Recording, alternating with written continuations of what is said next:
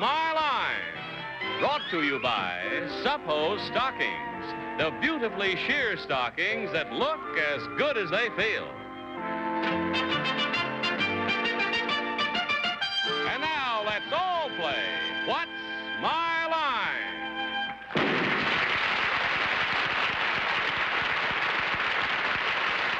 And now, live from New York, let's meet our What's My Line panel. First, the delightful star of stage and television, Miss Arlene Francis.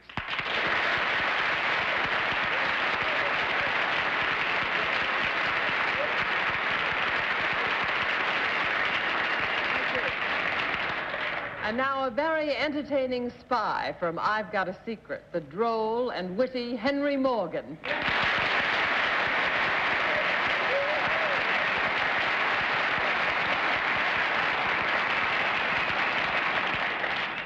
On my left, New York City's new First Lady, the wife of our mayor, Mrs. John V. Lindsay.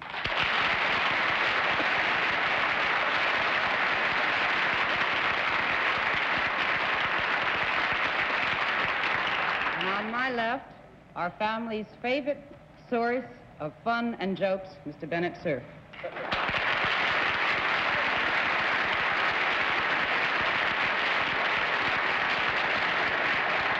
Mrs. Lindsay, is my chance to say that I think your husband's going to be about the greatest mayor we've had in this town in many, many years. Thank you. Welcome. And if our panel moderator seems a bit skittish tonight, he's had a rather tough day. Up at Lenox Hill Hospital, he had to suspend a nurse for 3 days because he caught her without gauze. John Charles Daly.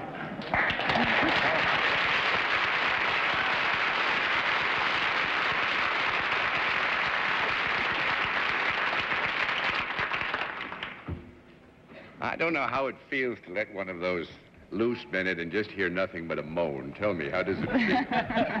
Mrs. Lindsay, may I say that we are much honored to have the First Lady of this great city of New York with us. Thank you, and with his honor in the control room, you're on your mettle, so we'll try to give you something to play with tonight. I think we've got some very interesting contestants, and Henry, good to see you, sir. Good to see you, John. A little while ago, and I hope you have as much fun with us as I had with you all, and I've got a secret. We've got some very interesting occupations. As I said, we'll also have a famous mystery guest before my friends on the panel a little bit later in the program.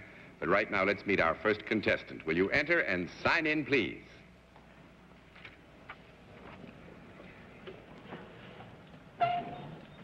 Radford. Du Bois, right, sir? Yes.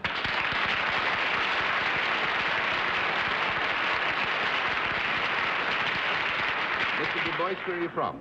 Yazoo City, Mississippi. Yazoo City in Mississippi. Yes.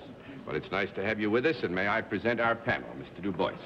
Now, if you'll join me over here, sir, we'll let the audience in the theater and the audience at home know exactly what your line is.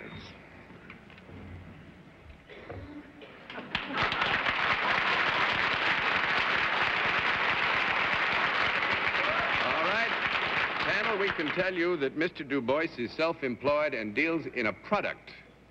And we will begin the general questioning with Arlene Francis. Mr. Du Bois, is it a useful product? Yes. Is it a product that I might use? Yes.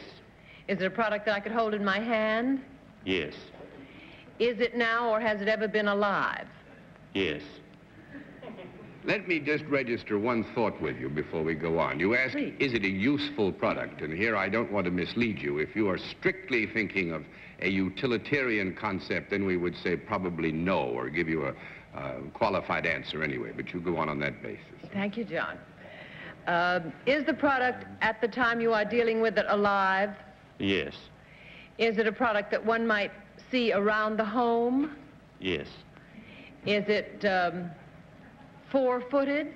Yes, ma'am. Is it a domestic animal? No. Well, we'll have to have a small conference. I'd like it domesticated if it's around my house. You've got one domesticated animal around here.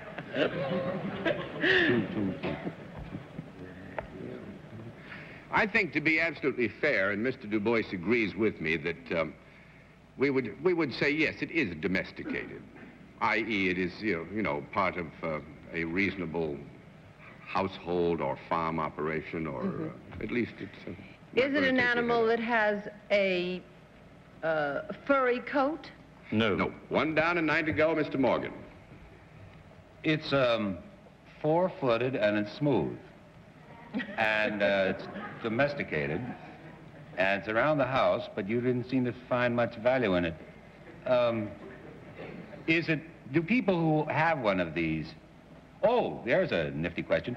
Would people be likely to have only one of it? Them? Could. You could. Well, let's try it this way. If I had one, would I get another one, do you think? I would hope so. Start with the one. Yeah, it would make a sense. Would you say that the people who buy this buy it more almost like as a hobby or to be different? Because it doesn't sound like a usual kind of pet. Well, you can't answer that yes or no, can you? It's a little hard, Henry. I think with Mr. Du Bois's permission, we would agree that you could put it in the kind of classification of hobby, yes. Wouldn't you say so, Mr. Du Bois? Yes. Okay. Now, is this animal ever eaten? No. I'm in a very difficult position here. Specifically, no, but we would have to agree that in the whole area of this, quote, animal, close quote, yes. Would you agree with that? Yes. Okay, let's try for size. Is it about so big? No. That's 2 down and 8 to go, Mrs. Lindsay. Is this animal, when you say you'd have it, you'd own one, would you necessarily keep it in the house, or might you have it outdoors? Well, Would you have it outdoors rather than in the house? No. no. 3 down and 7 to go. You see, you shouldn't ever take counsel from Bennett, Cerf. No, you had to put it in a way to get yes or no. Mr. Du Bois, if it's in the house, would it be allowed to wander around the house without a string or chain attached to it? No. 4 down and 6 Couldn't to let go. it free, in other words.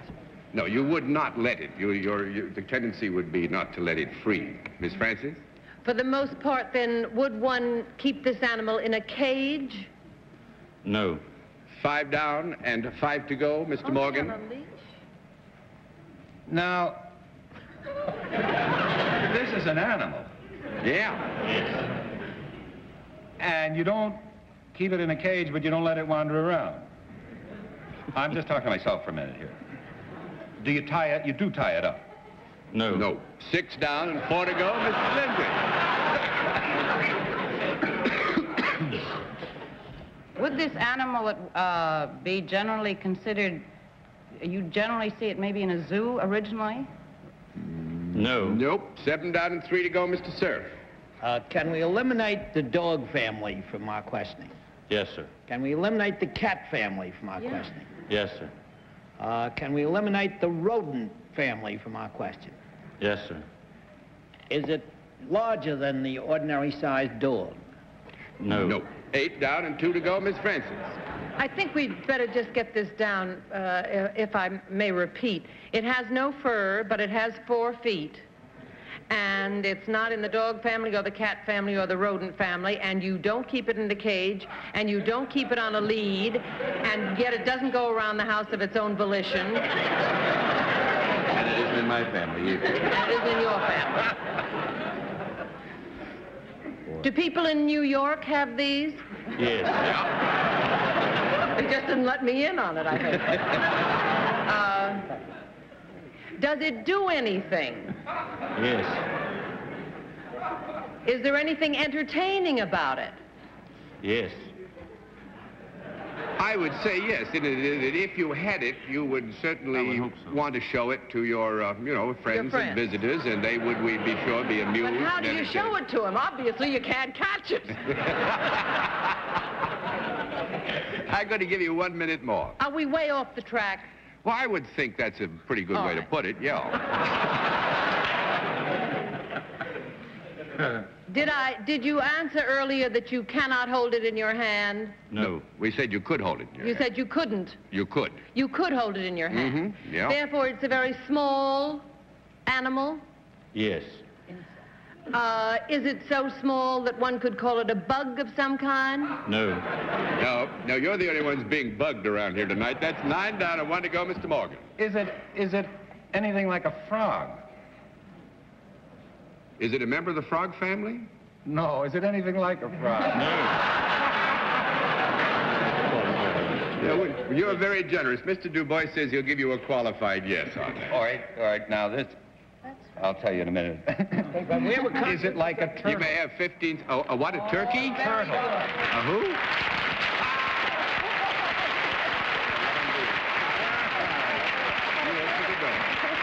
Thank you. That's absolutely right. And I think, actually, we'll throw this over just for good fun.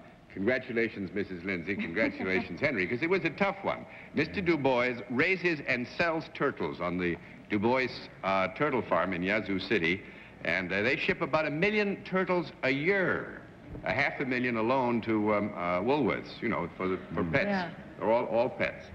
And we really had him stuck. Your generosity gave us away. And I must say, Mr. Du Bois is a member of the House of Representatives of the Mississippi State Legislature. He is also a Green Beret. He's a major commanding a National Guard unit, Special Forces. And, he has a new distinction. And we raise catfish also. And he raises catfish also. That's the other distinction. Thank you very much, sir. It was great fun. Hope you enjoyed it.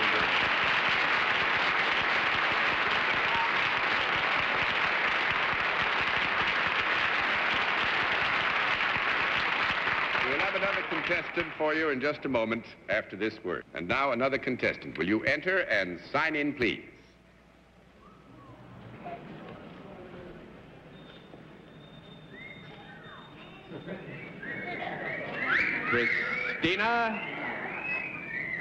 Christina, vote, right?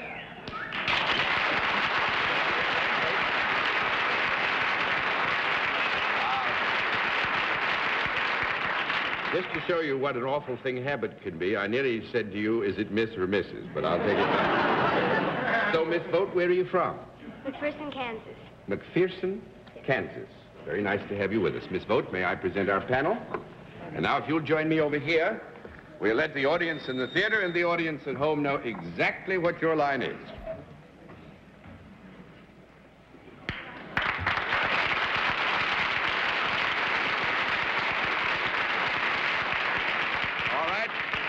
Panel, we can tell you that Miss Vote is salaried and deals in a service, and we'll begin the questioning with Mrs. Lindsay.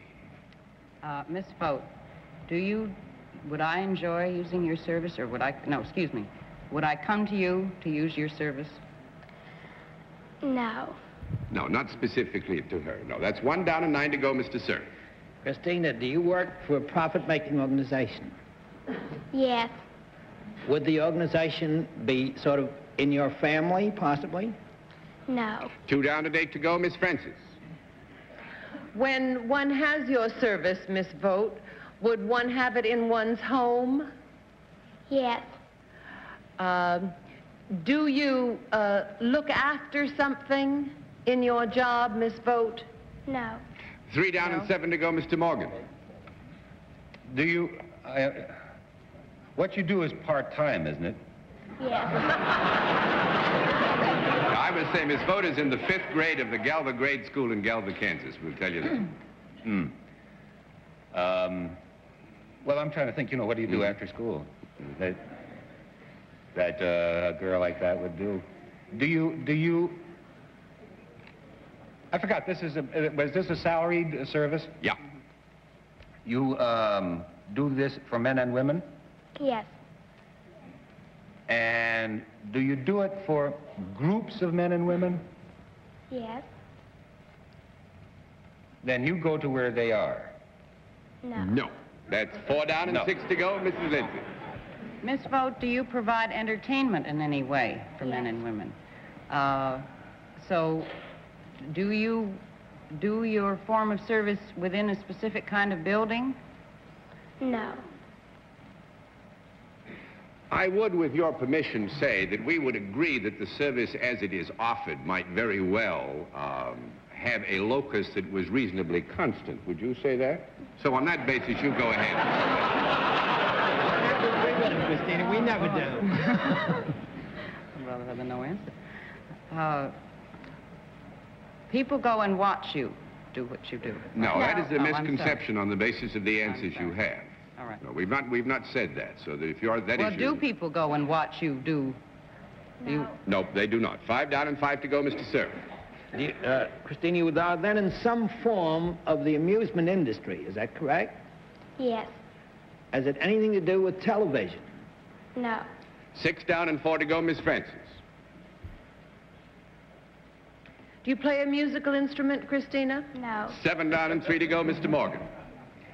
You did say you did this with large, well, groups of men and Well, women. in a group, the inference that we wanted to leave with you, that certainly we would agree that there is a group identification with those who would be interested in the particular service which she has to offer, yes. What'd he say? I don't know. Ask her. You gotta speak simpler to me. I know she can understand you. I must say, I'm ashamed, but I'm gonna have to pass. Mrs. Lindsay? Do you teach people how to do something? No. 8 down and 2 to go, Mr. Cerf. Christina, is there any athletic or dexterity required in what you do? No. 9 down and 1 to go, Miss Francis. Do you wear something other than what you're wearing now when you're performing your service, Christina? Yes. This, if you really mean, could the service be performed in what she's wearing now?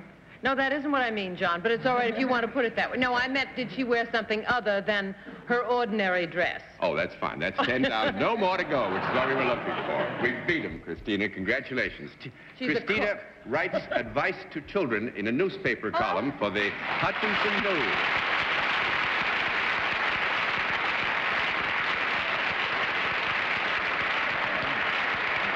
She answers letters from young people her own age and from teenagers generally about parental problems. You know how they all have trouble with the parents, don't they, Christina? And she works for the Hutchinson News, which is quite a newspaper, Bennett. You know, they got got a Pulitzer Award, did you not, for your coverage of the reapportionment issue in Kansas? Christina, what do you think of rock and roll? I don't know. You don't know?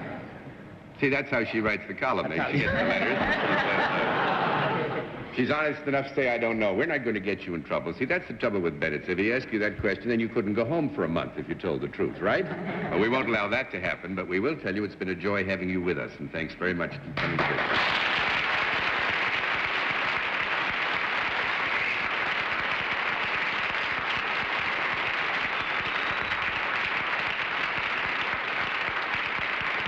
We'll meet tonight's mystery guest in just a moment, but first, this...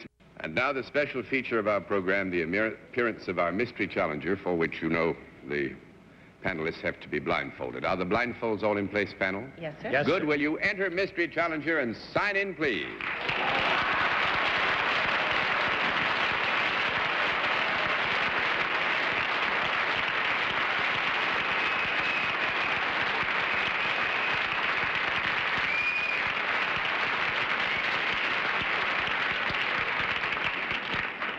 All right, panel, as you know, a different form of questioning, one question at a time, in turn, moving clockwise, and we will begin with Bennett Cerf.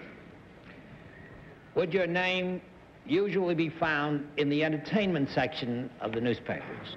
Yes. Miss Francis? Are you a performer in the theater? Yes. Mr. Morgan? Are you currently employed in the Broadway theater? Yes. Mrs. Lindsay? Are you in a musical on Broadway? No. 1 down and 9 to go, Mr. Cerf. Are you in a play of comparatively recent origin on Broadway? Yes. Miss Francis? Do you, in this play, play a person of noble birth? A king? No. 2 down and 8 to go, Mr. Morgan. Is the play you're in a comedy? Yes. Mrs. Lindsay? You are the leading man? Yes. Mr. Cerf? Is it a play that has opened within the past 2 weeks? Yes. Miss Francis? In the past 2 weeks.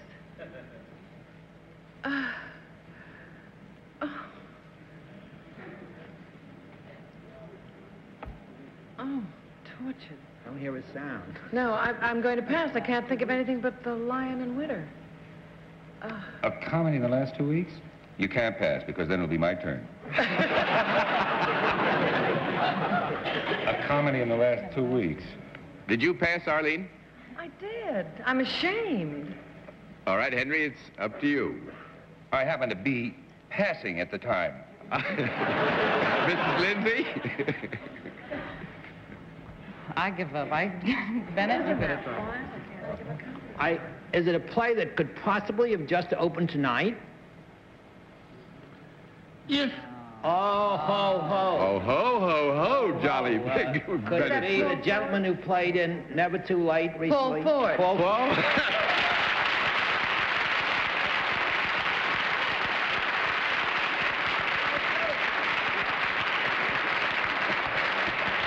Now, that's the first time that we've been able to do that. Oh, 3 bags yes. full, open tonight at the Henry Miller Theater. How long has the boy. curtain How would been you down, do it? Paul? It came down at 9:30. Came down at 9:30. Well, it went up at 7:30. Went up early curtain. Well, needless to say, I know what, at least if all the traditions and legends of the theater that I know about are true, you're waiting for those morning papers and Oh, the yes. reviews. Oh, yes. Well, Well, you're a certainly- wonderful actor, Mr. Ford, no matter what happens. Thank you, You do Arlene. know that.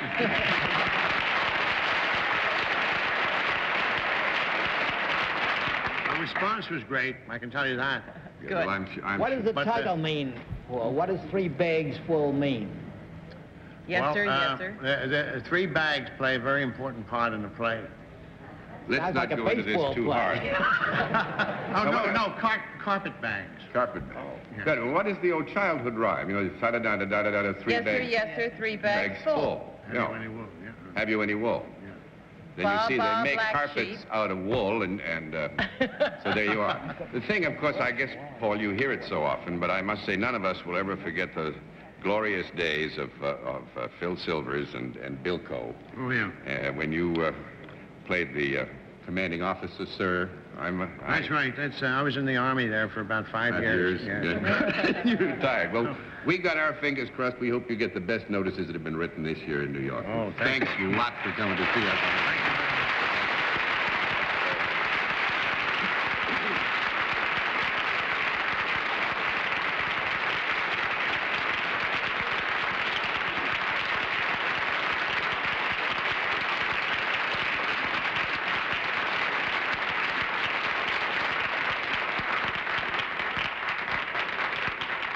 Well, I must say on points panel, I think I owe you some congratulations, even though we did give you some rather rough periods tonight.